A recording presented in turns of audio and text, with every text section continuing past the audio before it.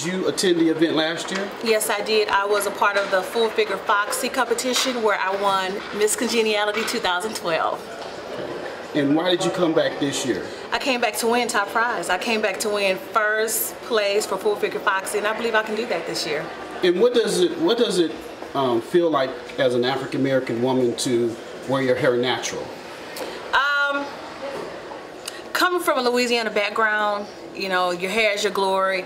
So I came from a long line of Cajun women, long, relaxed hair.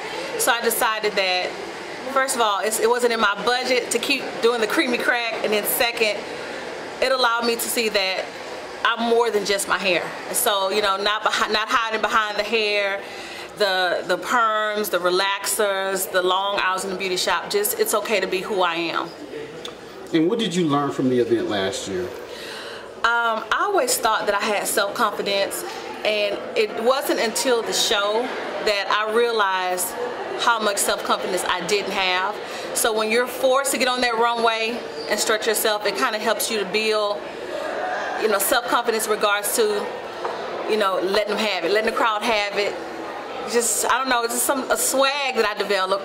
So I wouldn't quite say that I perfected the swag, but I have much more than what I did have last year. And if you had one thing to say to the women in Houston and the women around the world about this event, what would you say? It's okay to be happy nappy. It's okay. It's all right. Just work. You have to work with what you have.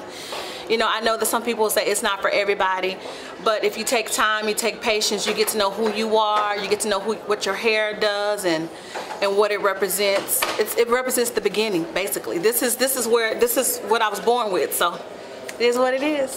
Just be confident, be you.